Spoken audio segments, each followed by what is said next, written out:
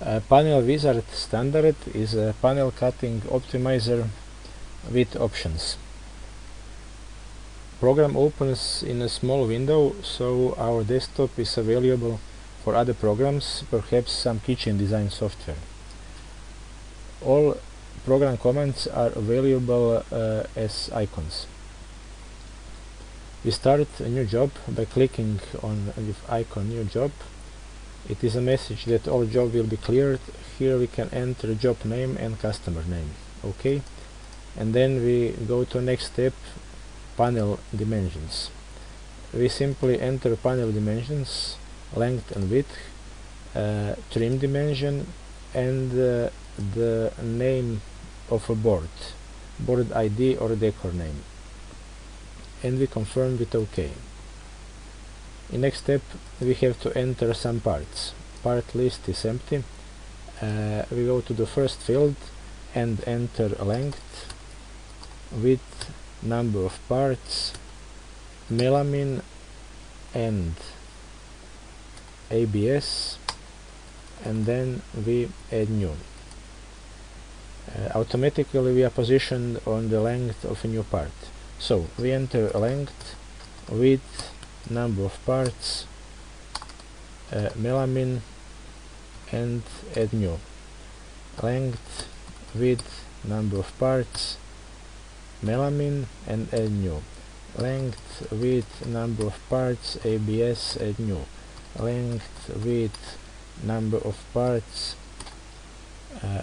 without edging, new length, new width, new number of parts, and add new. So I have used several shortcuts. If I press F1 and press enter, and then the part is edged in melamine. If I press F2, the part is all four edges in ABS. There are also F3 and F4 shortcuts available, or we can use space to check if a board edge has melamine or ABS. With enter I add new element, with tab key I navigate between fields. When I'm done, I click OK. So our job has grain. We can here switch grain off or on or off. OK. When our part list is finished, we can start optimizing.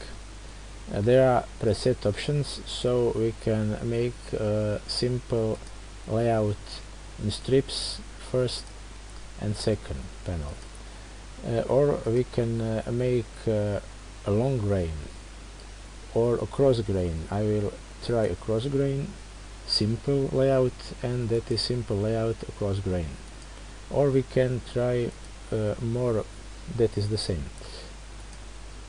Or we can try cross grain but standard.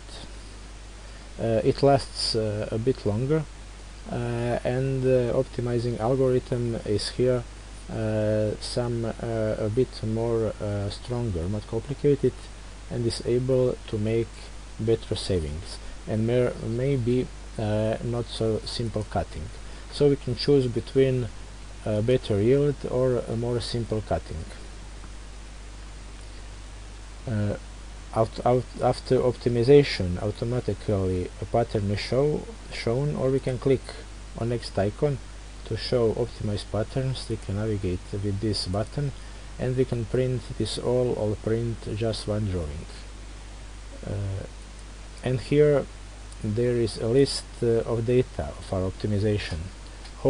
So here we can read the used material, area, elements for calculation, information about parts, about edging, ABS and melamine, edging length, and sorted about decor. Here is more boards information, and at the end a parts list. That was short introduction about PanelWizard standard.